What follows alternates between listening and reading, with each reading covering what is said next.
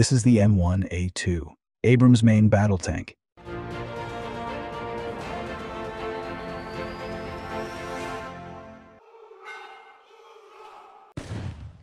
Here's why it exists. The M1A2, which was given the green light for manufacturing in 1990, is the U.S. Army's technical advancement of the original M1A1 design and the most cutting-edge combat tank in existence.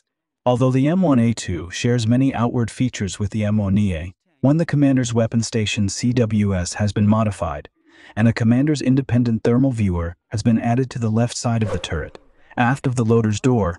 But the M1A2 has had a major overhaul on the inside so that it can use more modern technologies. The inclusion of the Inter-Vehicle Information System, IVIS, is the most prominent of these enhancements. IVIS technology enables the automated and continuous transmission of data between vehicles.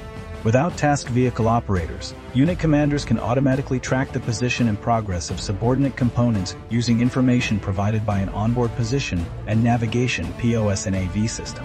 Furthermore, enemy locations may be detected, mapped, and distributed, and reports and artillery requests can be written, delivered, and processed automatically.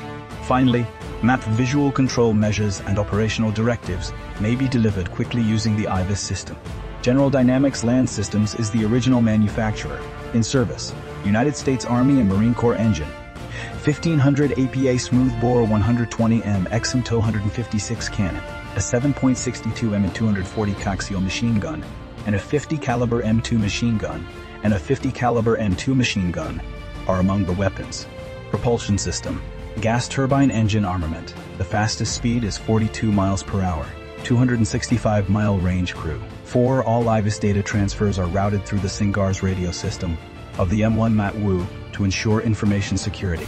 The M1A2 advances the hunter-killer tank commander gunner target handoff technique first developed on the German Leopard II by giving the tank commander access to a separate thermal sight. With the help of this CTV sight, the commander is able to independently search for targets in all kinds of weather and through obstructions on the battlefield. The M1A2 includes a variety of significant technological enhancements, in addition to the IVIS and the CTIP. The tank's power distribution has been upgraded. It depends on numerous bus lines, so power may still be provided to a component even if one conduit is broken. The gunner's primary sight has been stabilized in 2 axes for greater accuracy, while the driver's instrument display has been upgraded to a more comprehensive digital display. The M1A2 SEP System Enhancement Package, approved for execution in 1995, is a technological upgrade and standardization initiative that will bring the Army's fleet of M1s and M1A2s up to a single standard. Among the most significant changes will be the inclusion of a standard under-armor auxiliary power unit, as well as a crew compartment air conditioning and cooling unit. Updates to the IVIS system color display, full-size keyboard, digital mapping, and graphics creation capability, and speech recognition capabilities, upgrades to the gunner's primary sight assembly, and improvements to the tank's intercom and radio communications systems will also be made. After an initial run of 627 cars, production of the M1A2 was terminated.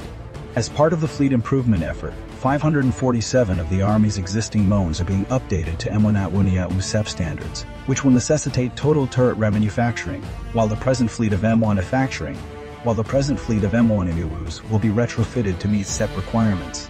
This is the M72 light anti-armor weapon law.